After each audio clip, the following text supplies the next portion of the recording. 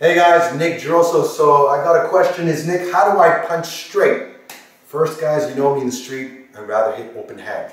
So whether I'm punching or whether I'm palming, the mechanics are the same. The only thing that changes is the end result, open hand or closed hand.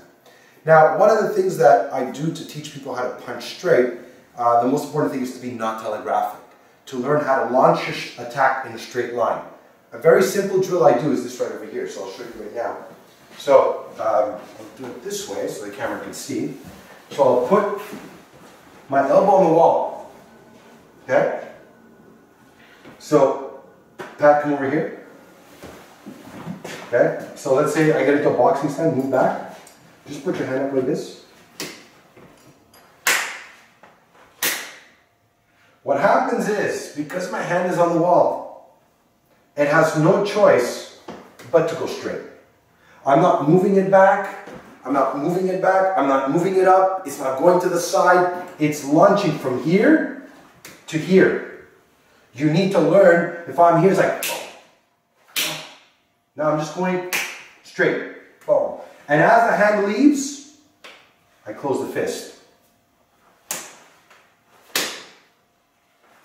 Work the speed. I'm barely hitting him, I'm not hitting him that hard. You feel it? He feels it, but I'm not like, it's like, boom. Just work on that explosive power, right? And then you could work it with a pad, you could work it where the person just picks it up. As soon as he picks it up, so go, so put your hand down and then pick it up.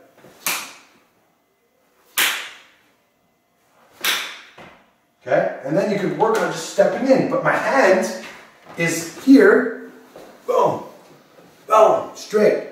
Now in the street, palm, palm. Why? It's not telegraphic.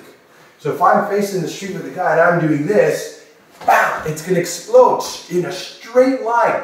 Nothing moves prior to the weapon. The weapon leaves, the body follows, and I knock him out.